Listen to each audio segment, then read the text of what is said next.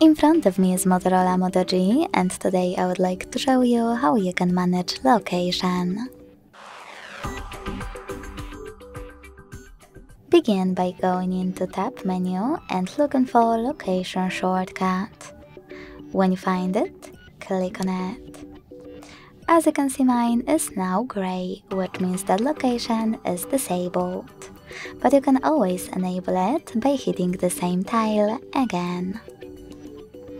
If you want to, you can also go into Settings and scroll down to access Location section.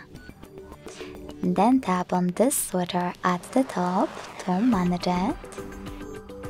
And if you wish to, select Mode and apply the best one for you. Then hit Agree in the pop-up.